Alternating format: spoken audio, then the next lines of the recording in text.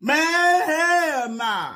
What in the knockoff is this? Who made this? Lifetime?